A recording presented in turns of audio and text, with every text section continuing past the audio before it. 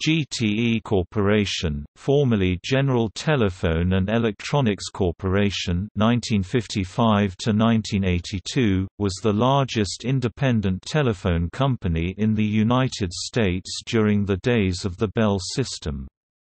The company operated from 1926, with roots tracing further back than that, until 2000, when it was acquired by Bell Atlantic. The combined company took the name Verizon. The Wisconsin-based Associated Telephone Utilities Company was founded in 1926. It went bankrupt in 1933 during the Great Depression, and was reorganized as General Telephone in 1934. In 1991, it acquired the third-largest independent, Continental Telephone (Contel).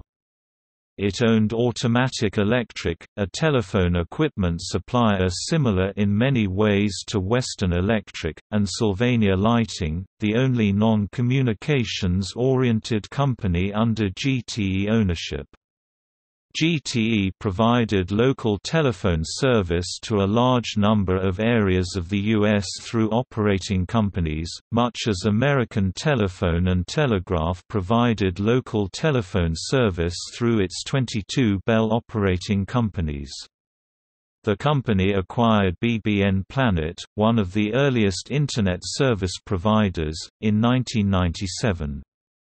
That division became known as GTE Internetworking, and was later spun off into the independent company Genuity, a name recycled from another Internet company GTE acquired in 1997, to satisfy Federal Communications Commission (FCC) requirements regarding the GTE-Bell Atlantic merger that created Verizon. GTE operated in Canada via large interests in subsidiary companies such as BC Tel and Quebec Téléphone. When foreign ownership restrictions on telecommunications companies were introduced, GTE's ownership was grandfathered. When BC Tel merged with TELUS, the name given the privatized Alberta Government Telephones (AGT) to create BCT, TELUS, GTE's Canadian subsidiaries were merged into the new parent, making it the second largest telecommunications carrier in Canada. As such, GTE's successor, Verizon Communications, was the only foreign telecommunications company with a greater than 20% interest in a Canadian carrier, until Verizon completely divested itself of its shares in 2004. In the Caribbean, CONTEL purchased several major stakes in the newly independent countries of the British West Indies, namely in Barbados, Jamaica, and Trinidad and Tobago. Prior to GTE's merger with Bell Atlantic, GTE also maintained an interactive television service joint venture called GTE Main Street, sometimes also called Main Street USA, as well as an interactive entertainment and video game publishing operation, GTE Interactive Media.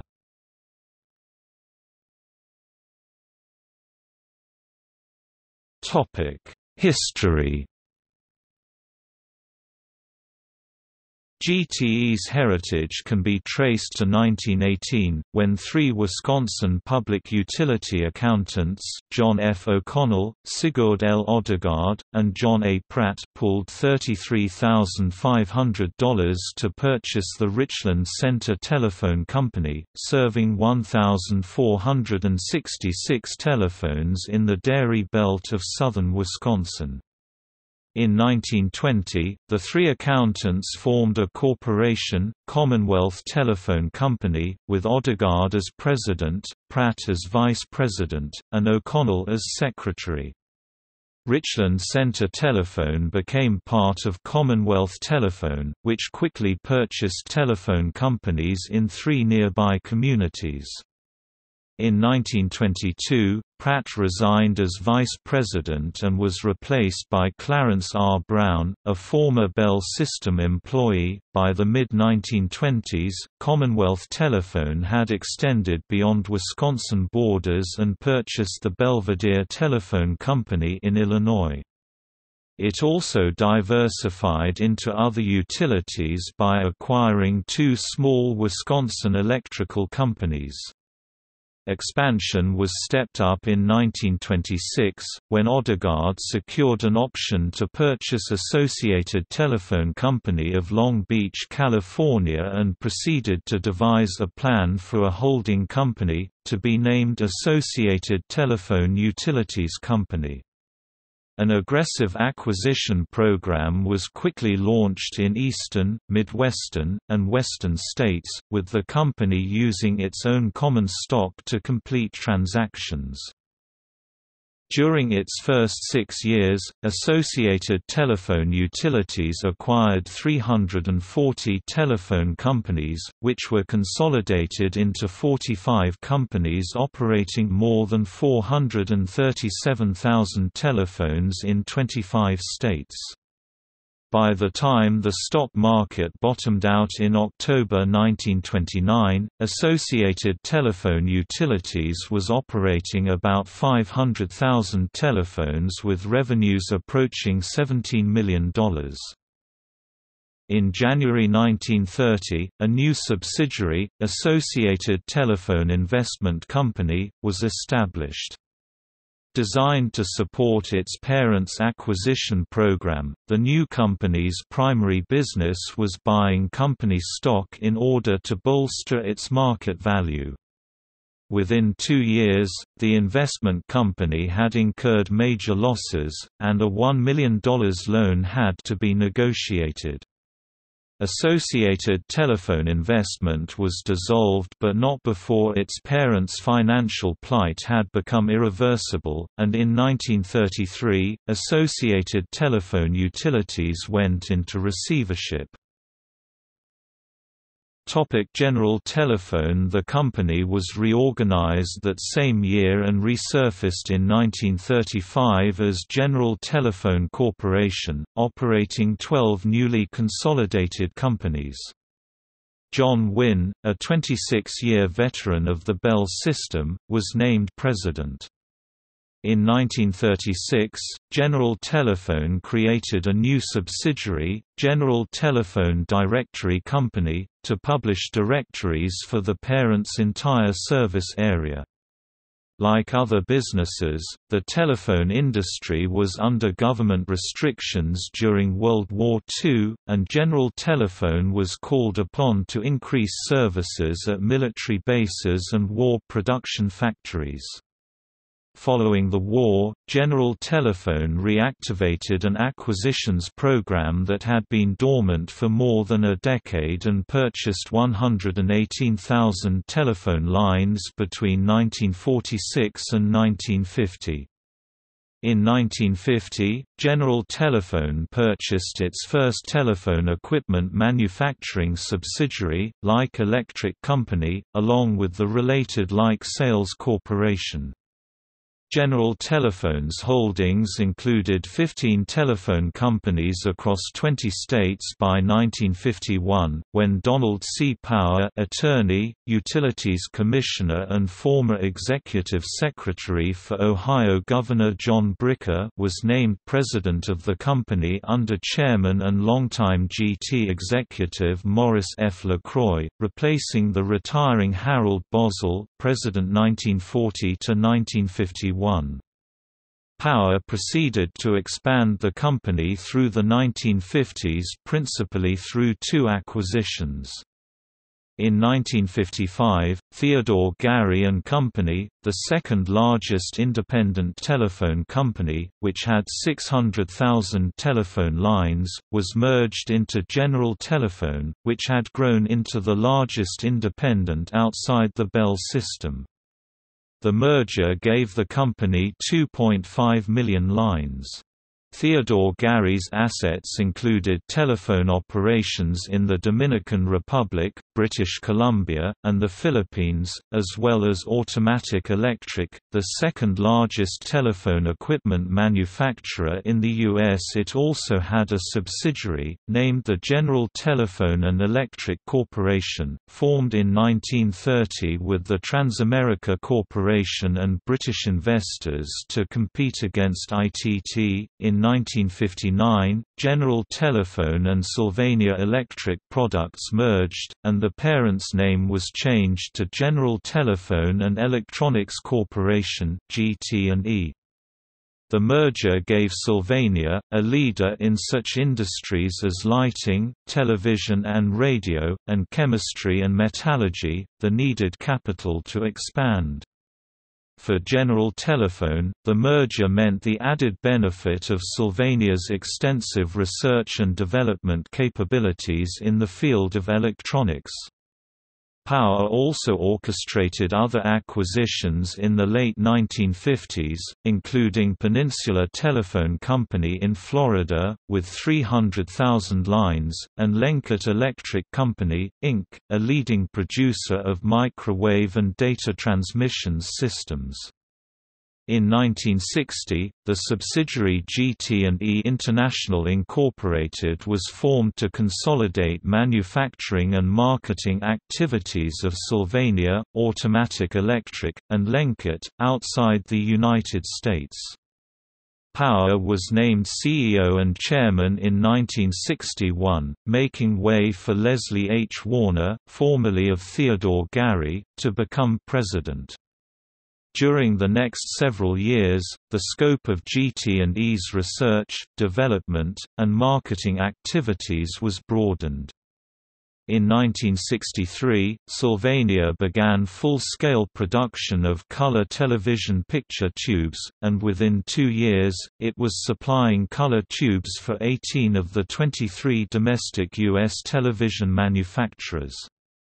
About the same time, Automatic Electric began supplying electronic switching equipment for the U.S. Defense Department's Global Communications Systems, and GT&E International began producing Earth-based stations for both foreign and domestic markets. GT&E's telephone subsidiaries, meanwhile, began acquiring community antenna television systems (CATV) franchises in their operating areas. In 1964, Warner orchestrated a deal that merged Western Utilities Corporation, the nation's second-largest independent telephone company, with 635,000 telephones, into GT&E. The following year Sylvania introduced the revolutionary four-sided flashcube, enhancing its position as the world's largest flashbulb producer. Acquisitions in telephone service continued under Warner during the mid-1960s.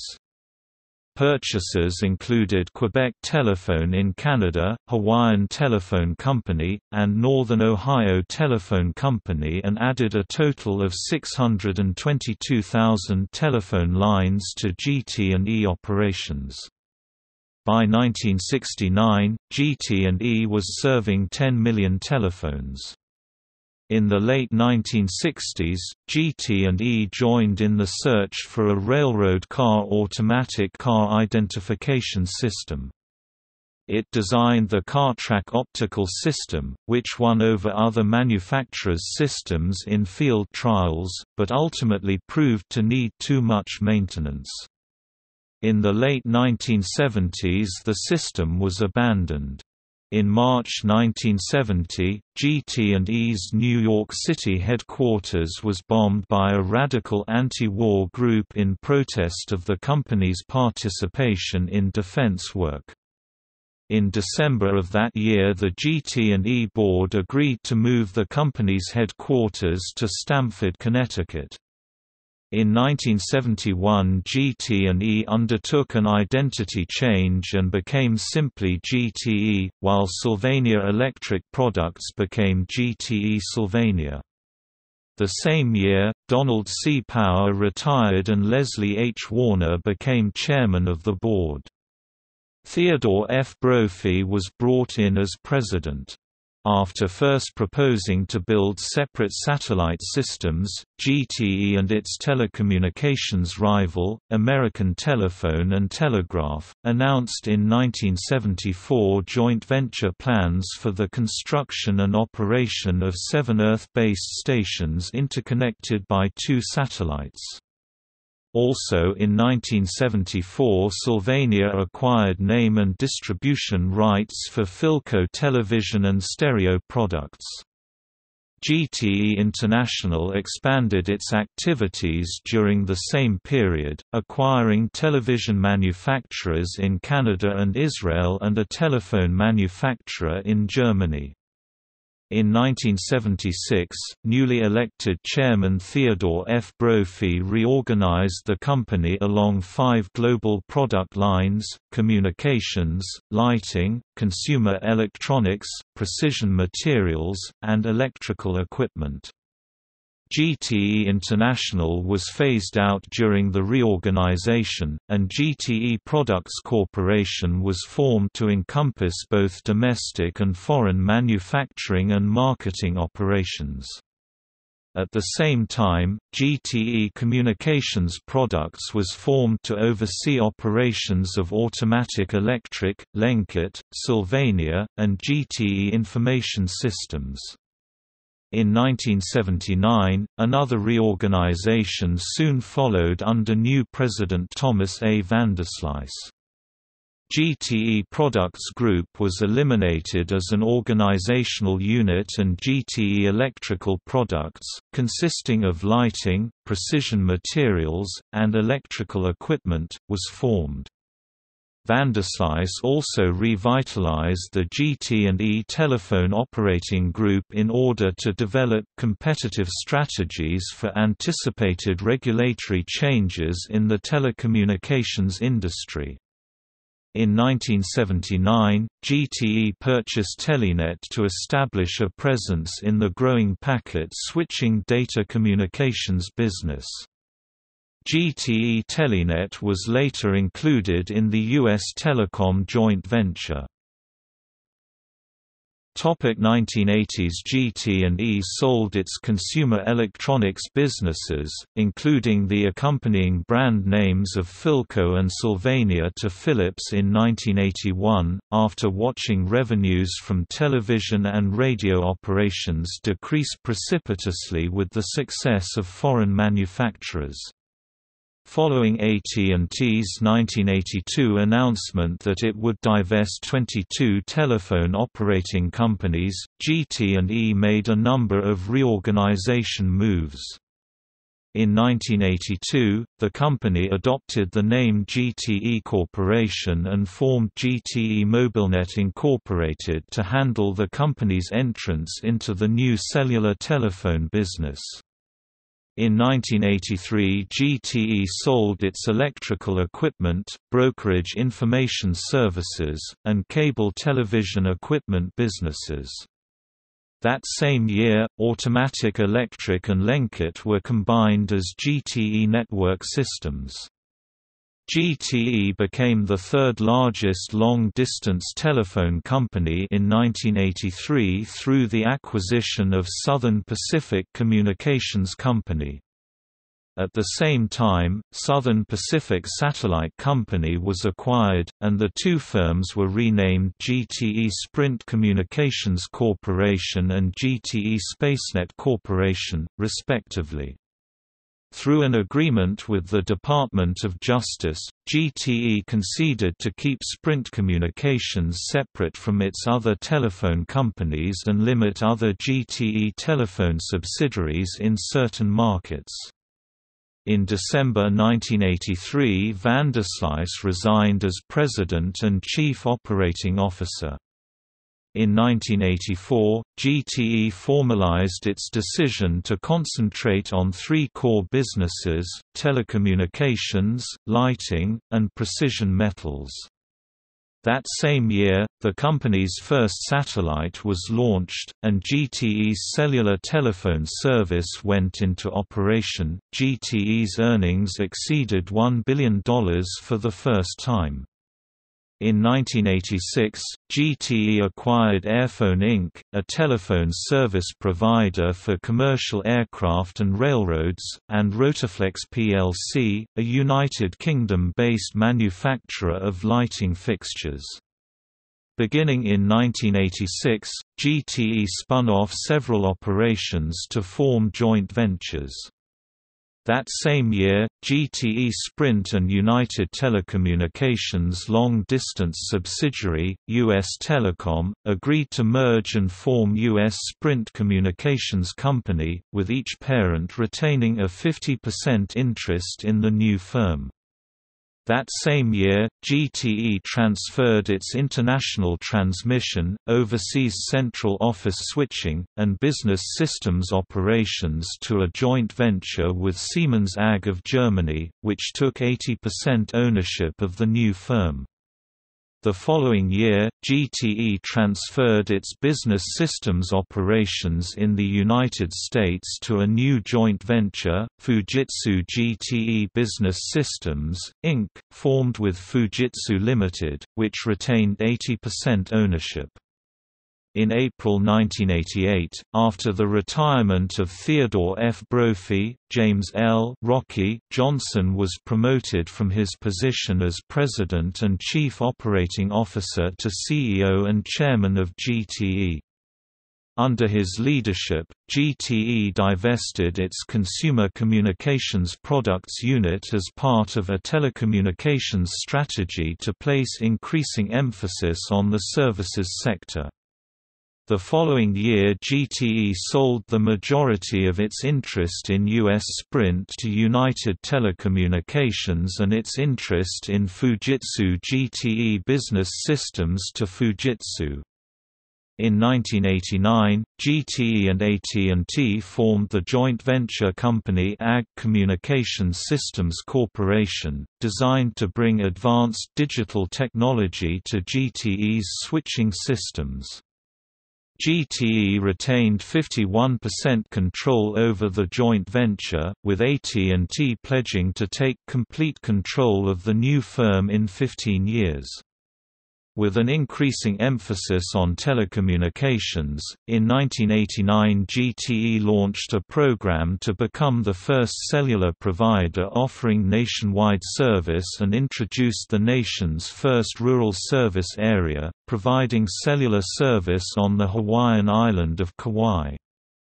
The following year, GTE acquired the Providence Journal Company's cellular properties in 5 southern states for $710 million and became the second largest cellular service provider in the United States.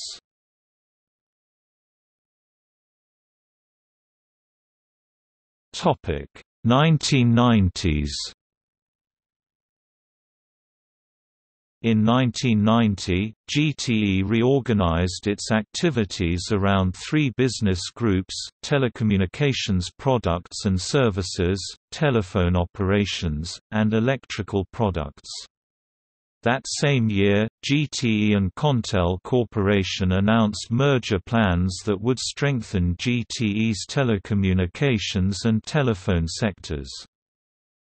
Following action or review by more than 20 governmental bodies, in March 1991 the merger of GTE and Contel was approved.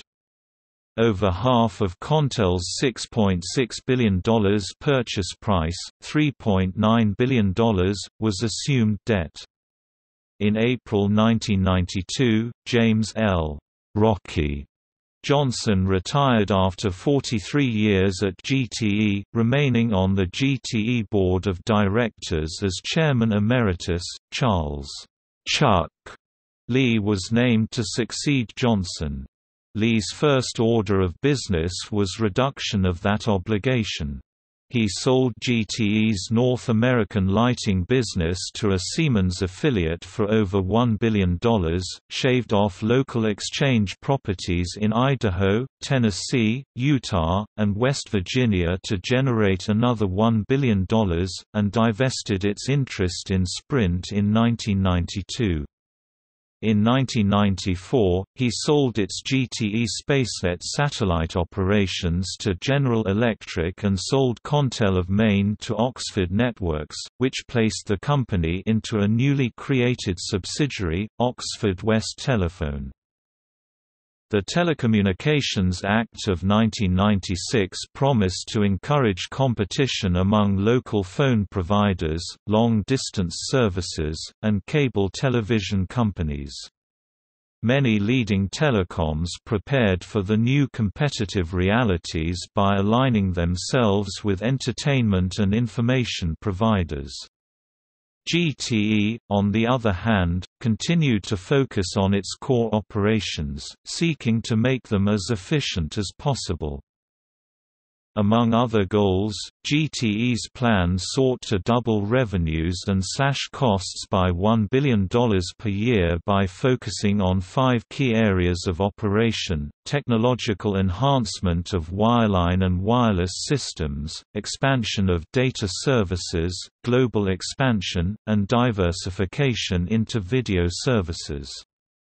GTE hoped to cross-sell its large base of wireline customers on wireless, data and video services, launching TeleGo, a user-friendly service that combined cordless and cellular phone features. The company bought broadband spectrum cellular licenses in Atlanta, Seattle, Cincinnati and Denver, and formed a joint venture with SBC Communications to enhance its cellular capabilities in Texas. In 1995, the company undertook a 15-state test of video conferencing services, as well as a video dialtone (VDT) experiment that proposed to offer cable television programming to 900,000 homes by 1997. GTE also formed a video programming and interservices joint venture with Ameritech Corporation, BellSouth Corporation, SBC, and the Walt Disney Company in the fall of 1995.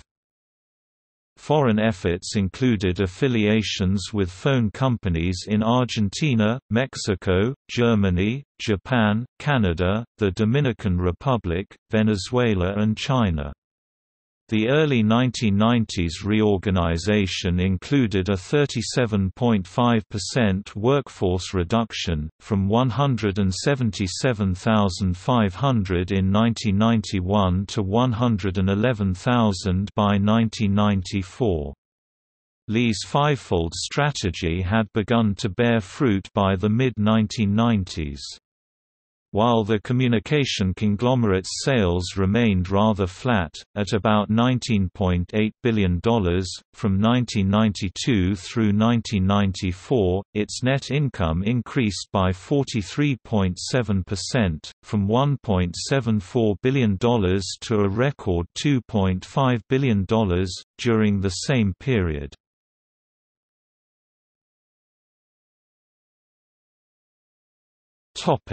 Acquisition by Bell Atlantic. Bell Atlantic acquired GTE on June 30, 2000, and named the new entity Verizon Communications. The GTE operating companies retained by Verizon are now collectively known as Verizon West Division of Verizon, including East Coast service territories. The remaining smaller operating companies were sold off or transferred into the remaining ones. Additional properties were sold off within a few years after the merger to CenturyTel, Altel, and Hawaiian Telcom. On July 1, 2010, Verizon sold many former GTE properties to Frontier Communications. Other GTE territories in California, Florida, and Texas were sold to Frontier in 2015 and transferred in 2016, thus ending Verizon's landline operations outside of the historic Bell Atlantic footprint. Verizon still operates phone service in non-Bell system areas in Pennsylvania under Verizon North, and in non-Bell system areas in Virginia and Knott's Island, North Carolina under Verizon South.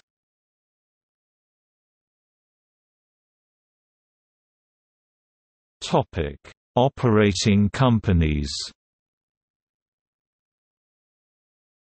Prior to the acquisition with Bell Atlantic, GTE owned the following operating companies in the U.S. Contel of Minnesota, Inc.